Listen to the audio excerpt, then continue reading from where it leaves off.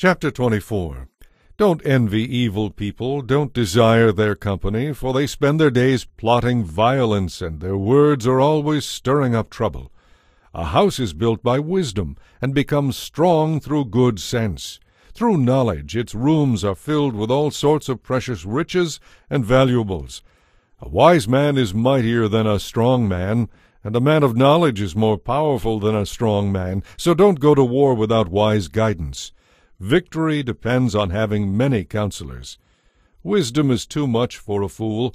When the leaders gather, the fool has nothing to say. A person who plans evil will get a reputation as a troublemaker.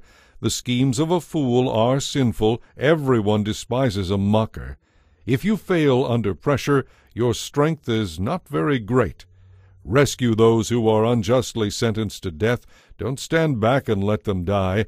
Don't try to avoid responsibility by saying you didn't know about it, for God knows all hearts, and He sees you. He keeps watch over your soul, and He knows you knew, and He will judge all people according to what they have done.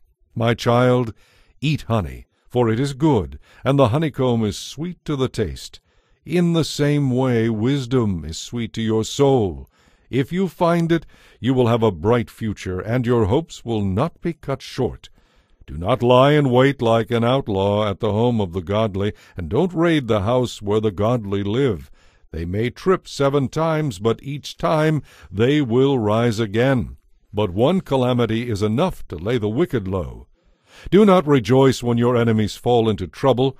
Don't be happy when they stumble, for the Lord will be displeased with you, and will turn His anger away from them. Do not fret because of evildoers. Don't envy the wicked, for the evil have no future. Their light will be snuffed out.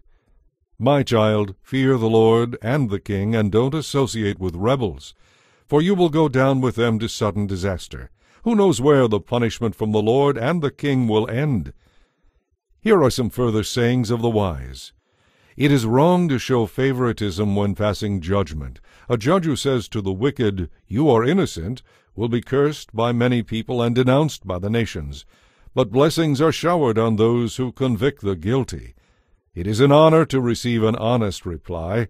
Develop your business first before building your house. Do not testify spitefully against innocent neighbors.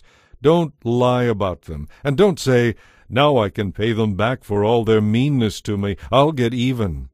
I walked by the field of a lazy person, the vineyard of one lacking sense. I saw that it was overgrown with thorns. It was covered with weeds, and its walls were broken down.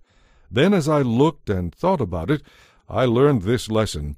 A little extra sleep, a little more slumber, a little folding of the hands to rest, and poverty will pounce on you like a bandit. Scarcity will attack you like an armed robber.